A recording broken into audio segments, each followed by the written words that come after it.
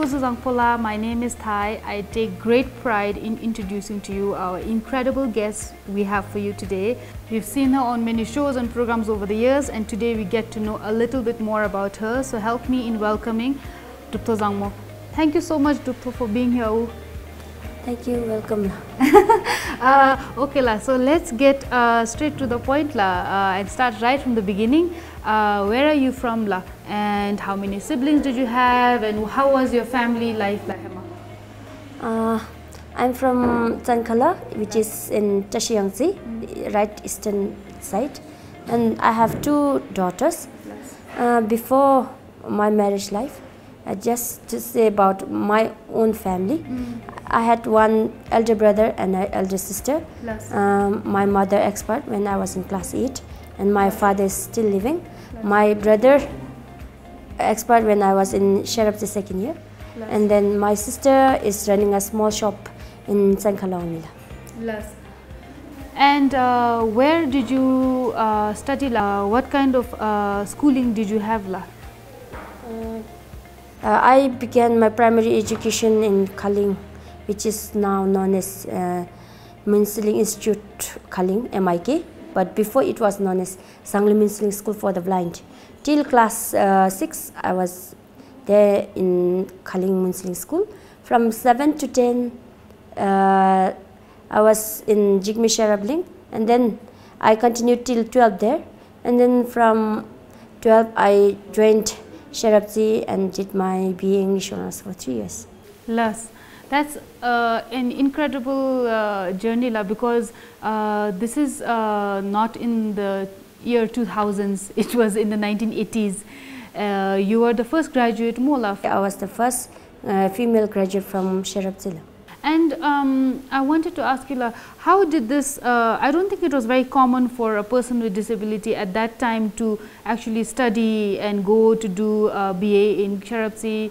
How did that happen for you, la? Let's try to go back, like when you were a little girl and you had this disability, and who told you, la, that you could go and study, and how did that happen for you, la? Before I joined in Sherab, Pema Chogel, who is program officer in special education here in education division, he was the one to join the college. He passed out and we had a long gap between us. After I passed out from class 12 in the 2002, during that time I came here in the winter, and I happened to meet with our Honorable Lempo Sanging Itubla. He encouraged me to join and continue my study in Sherab College. Before that, I didn't have any plan to join because, as you said, being a disabled, we have to face many challenges.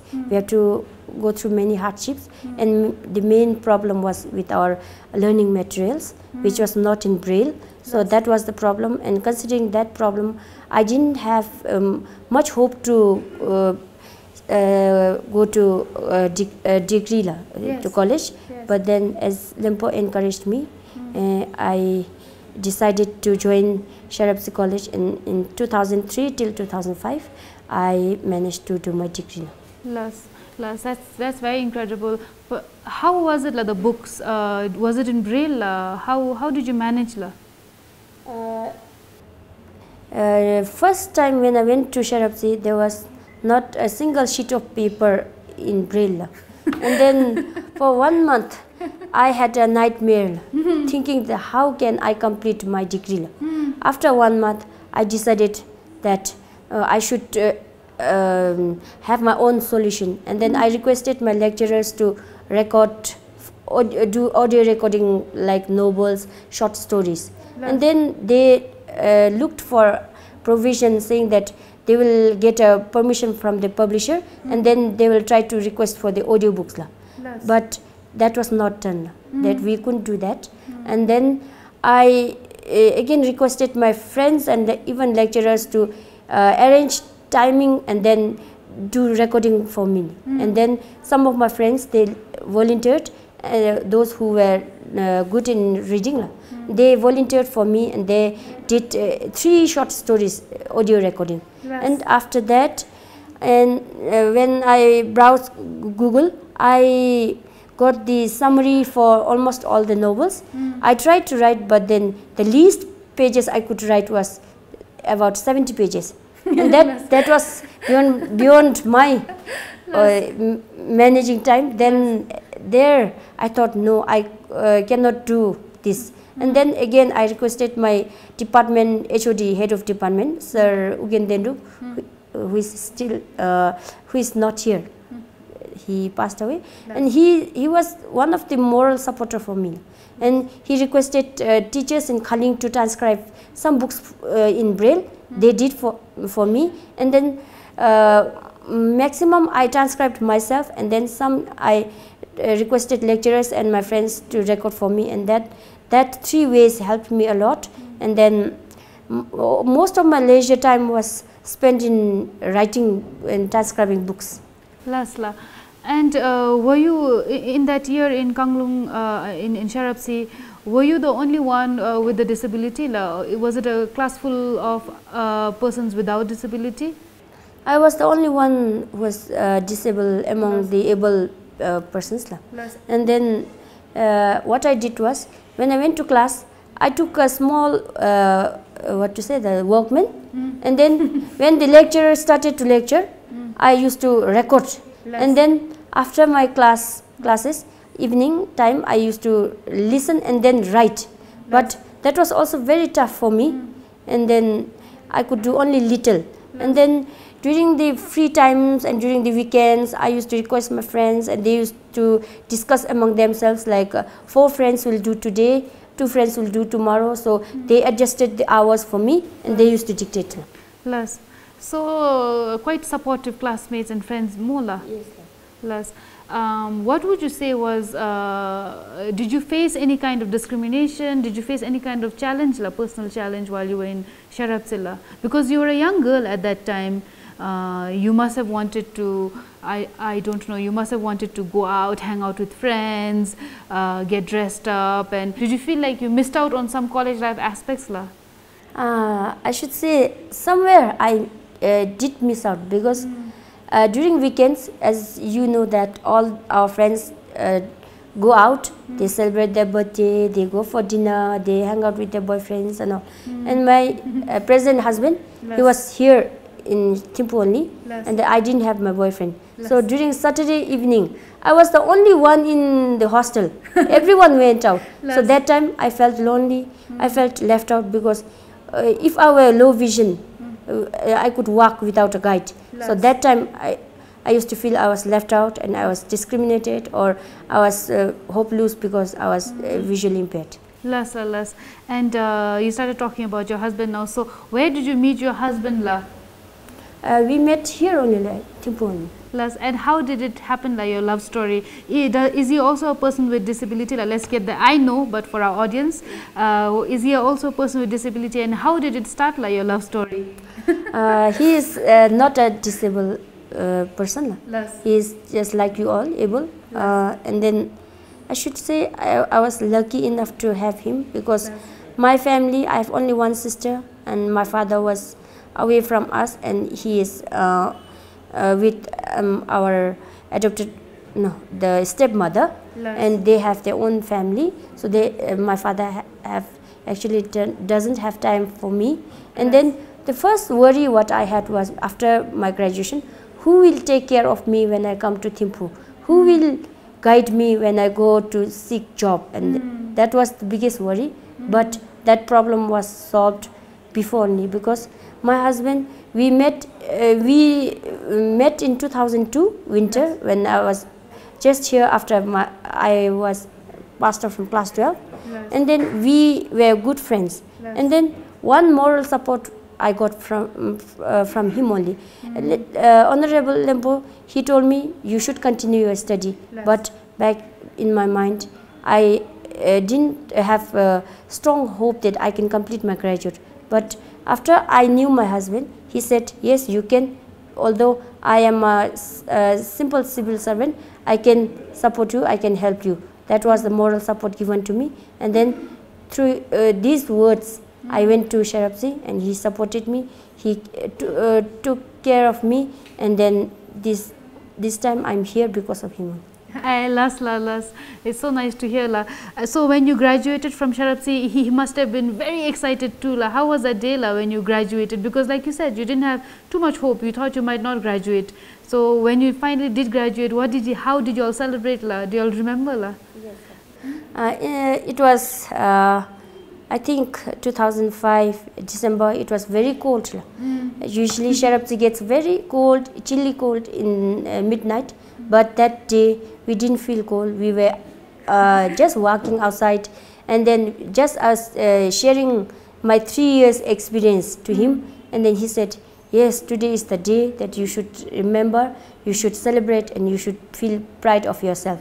Then I told him, no, it's not only my effort, it's your support that I'm here today. And then he came to Sharapsi, and then we stayed for 2 nights in Sharapsi only. After that, we went to Tashiyangsi to meet my father. And before that, I didn't inform my father that I'm coming with him. I took him surprisingly, and then that was the evening that my father really got shocked. And then I introduced him to my father, and then we decided that we'll have a MC. And then my father and my sister, everyone, they were happy that I have at least someone to take care of me. And then what did you do after that, la? I passed out in 2005, and then I came straight away here in Thimphu, and I almost rested for 4 months. During that time, I met with our actor Duptho Zangmo. If I just remember, it was a Jigdale entertainment, and then I just worked as a singer or entertainer. I worked there for 2 months part-time, and then after that I joined straight away to Rapa. The job that I am having today is all, the credibility all goes to Her Majesty the Mother Ajit Sangye Chhoden Wangchula. Her Majesty the Queen Ajit Sangye Chhoden Wangchu visited our college in the year 2004. That time I was one of the member in culture club. We had the performance, and then after the performance, Aji told me, what can I do for you? So that time, suddenly I had answer saying that after my graduation, I have to appear for RCC and to compete with the normal friends. So that is the biggest challenge for us, and I don't think I can compete fully. So what is your interest? She asked me, and I said my interest is to sing, and then if I get to work in one of the office. So she said, maybe you can join Rapa because you can do 2 things. Firstly, you can teach, and secondly, you can sing and perform, and then again you can help in making programs, VIP programs. So that was the promise that Aji gave to me. And then right after my graduation, I went to NCWC to just get an appointment to meet Aji. At that time, Madam Tshering Lham Thaye was there, and she just informed Aji, and then Aji, we had the appointment, and Aji then instructed Madam Tshering Lham Thaye to put an application to RCC. So that was the procedure, actual procedure. And on June 15, my appointment order was out from RCC, and then straight away, without any interview, I went to Rapa as an English instructor. With your own background and your own lived experience, Mola, what would you say is the most challenging part for being a person with disability, that too a woman, in Bhutan? Being a person with disability and being a woman with disability, I should say one thing is while traveling.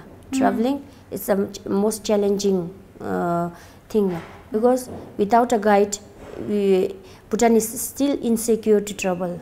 And then what I do is, as a mother or as a woman, I have experienced a lot.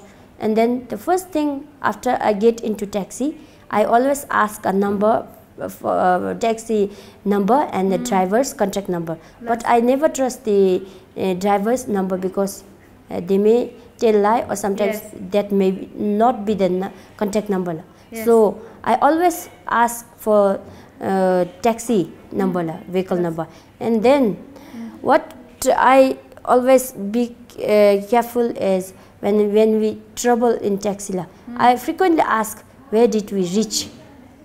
And then sometimes we can sense that we have reached Lungten Zampa because we have the bridge and the water sound coming, and we are traveling from the not from the bridge but under the bridge.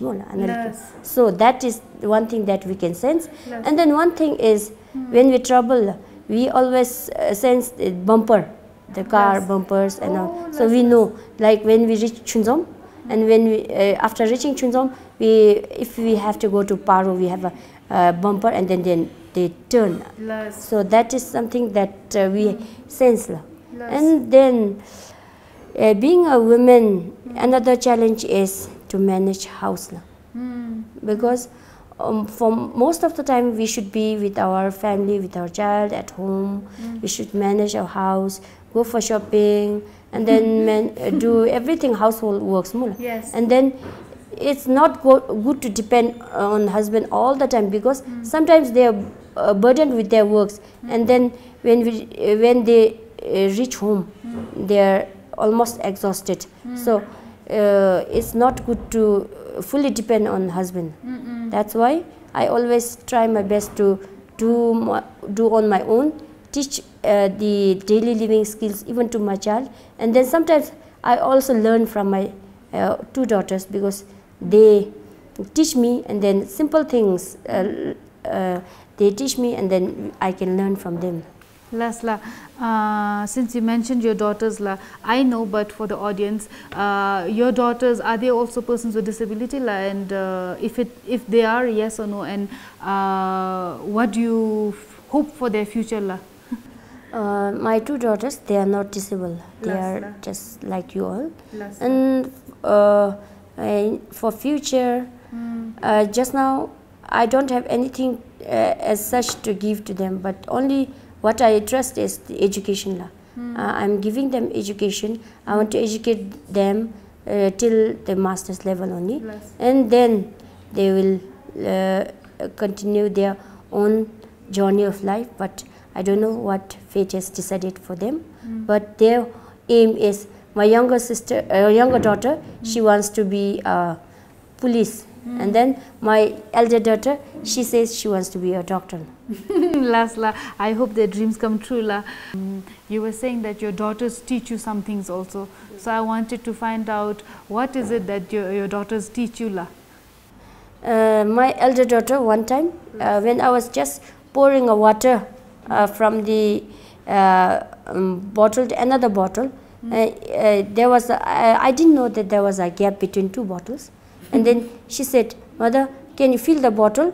Fill here, hold the bottle with the left hand, and then hold another bottle of water with the right hand, and then fill with your finger whether there is a gap or not." And that simple thing was very, I think, what to say, it's a very helpful technique for me.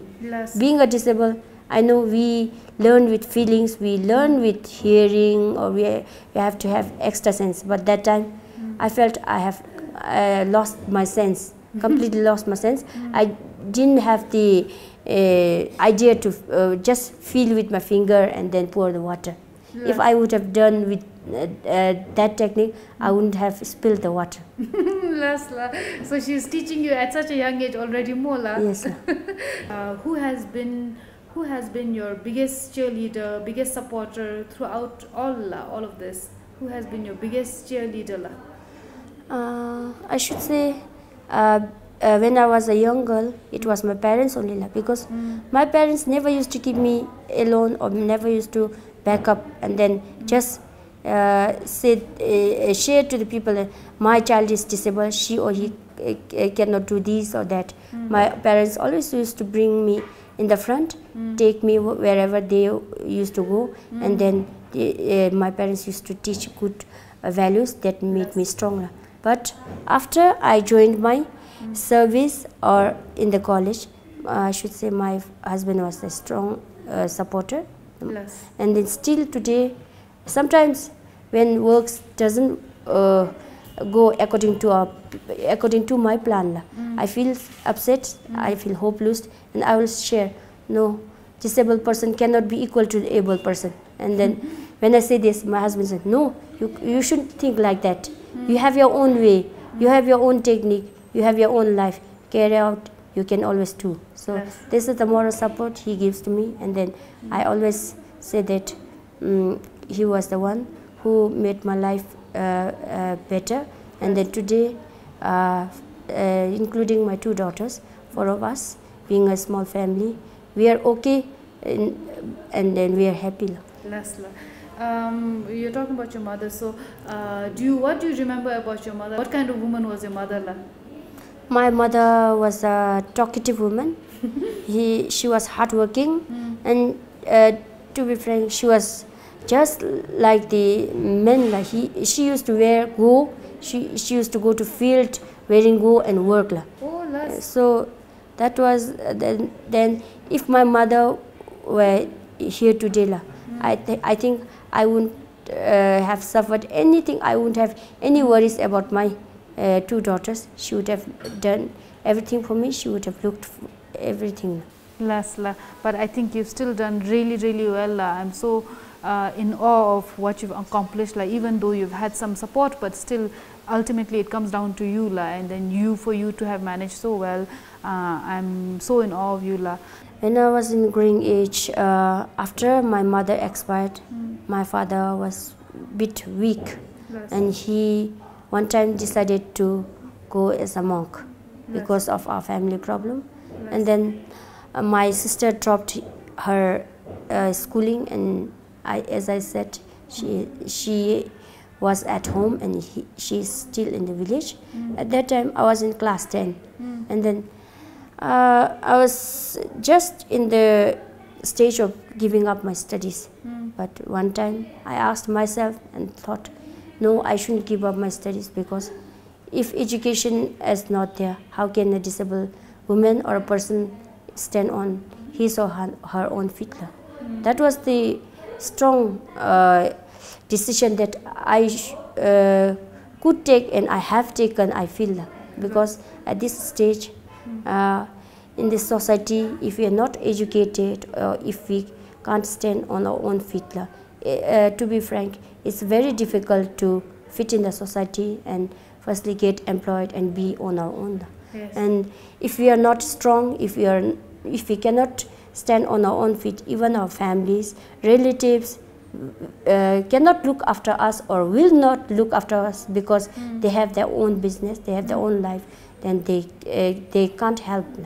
So what I feel is education is a lifeblood of every disabled people. And then some parents have the notion saying that, no, our child, they are so discriminated, or they are suffering, that we can't take him or her to the school. That notion should be just taken away, because although we suffer a lot when we are young, but the fruits come later, and then we enjoy, and we can be strong and stand on our own feet. And what about your future plans? What future plans do you have now? As a disabled woman, now we have entered the early 30s. So I think it's the mid of our age, then service age. And then I think I'm just planning, I should continue my master's. Then I should help my 2 daughters to get their best education, and then get them settled, so that later they will not suffer and will have no more worries. What advice or message do you have for a young girl somewhere who with a disability, who perhaps there's no hope for her, what would you like to say to her?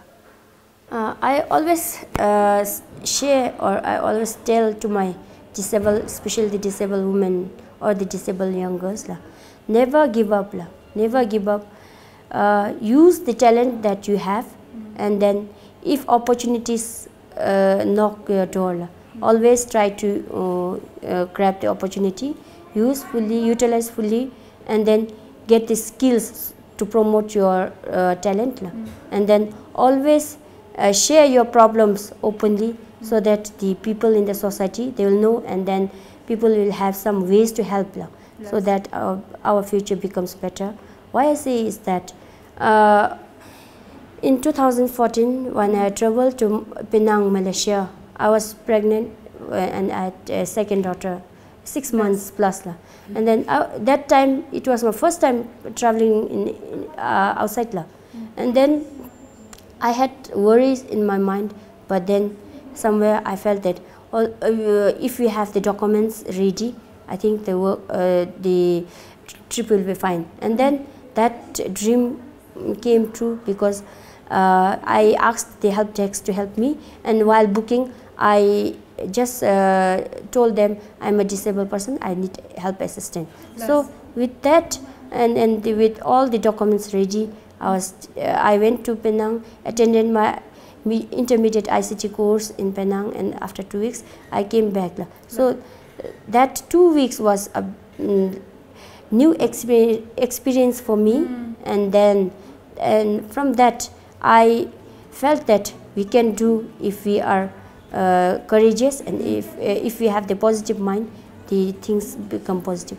Lasla, thank you so much, thank you so much for being here with us. Thank you for this special time that you've given us.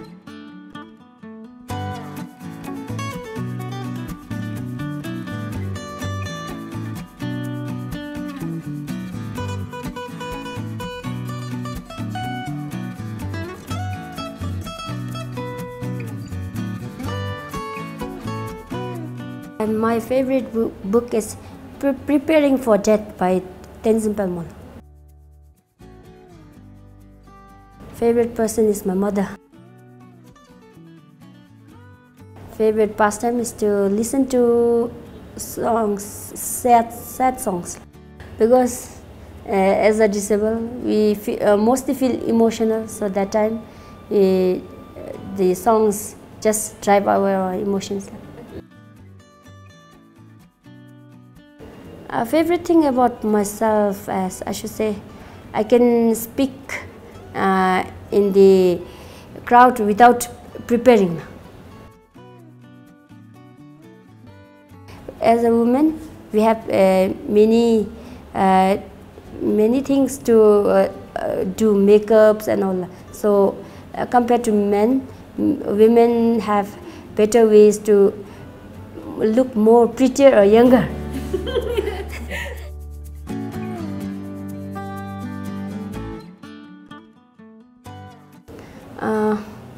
Someone who speaks fact about me. When someone is with us only, sometimes as a disabled, we do not know what is happening, but they look to each other and they talk with sign language about us, just like the mockery. So that makes me annoyed. I always speak what I think. In the gathering, I feel I shouldn't eat doma, but suddenly I have eaten the doma, and then the doma spit is on my ego. That makes me feel bad. Would you rather go without shampoo for the rest of your life or toothpaste for the rest of your life? Shampoo, because in our school days, we seldom use shampoo while washing head. Just we used to use soap. Would you rather be physically stronger than anyone or be able to fly? Physically strong. Would you rather only be able to whisper or only be able to shout? Only be able to shout. Would you rather have a magic spell that takes away any disability from the world, or create a perfect inclusive society? Create a perfect inclusive society, because inclusive means everyone is included in the society, even the disabled voice are heard.